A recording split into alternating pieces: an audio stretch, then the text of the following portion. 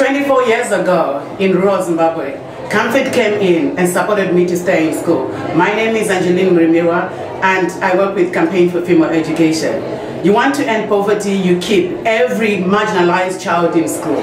When a girl is kept in school, they can come back and support their community. 24 years ago, Camfed helped me to stay in school. And now, how many years later? 24 years later, I'm the Regional Executive Director for Camfed, and we're keeping millions of children through school. You want to help Camfed? What you simply have to do is commit $20 a month to help a girl through secondary school. We can change the world. We can multiply the benefits of education in our communities. And I'm a member of a 33,000 members network called Campaign for Female Education Association. And we are keeping our brothers and sisters in school. We are keeping at least 3 non-relatives in school. And together we can end poverty. $20 a month only. That's what it takes.